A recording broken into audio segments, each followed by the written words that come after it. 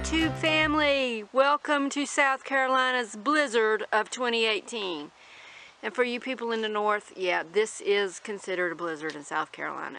Flakes of frozen precipitation have fallen from the sky, necessitating a trip to the grocery store to buy bread and milk that I don't even eat. People in South Carolina don't know how to handle snow, so when 2 inches of snow happen, things are kind of dicey. We're like corgis. We freak out at it because we've never seen it that often. That's right.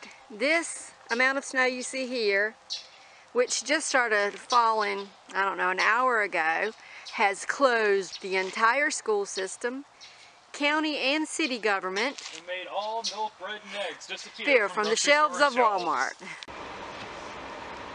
Well, we made it safely to Burger King because I'm not going to go buy bread and milk that I don't eat, but we are going to pick up some warm food for my mom, and Steve-O's going to get some food. Look at all the stupid people at the Piggly Wiggly trying to buy bread and milk. And with the power might go out, and then their milk's, well, no, it won't sour because it's like 2 degrees. Not really.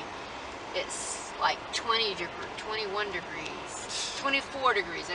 Powdered milk don't sour. You know that's all they're buying. Nah, I think they're getting milk and water and bread. They're going to make snow sandwiches, I guess. Welcome to the blizzard of 2018. Yes, this amount of snow in South Carolina has shut down everything for the second day. I am not going to try to walk down. Well, you see how icy it is. Ooh, ooh. That's slick, y'all. But anyway.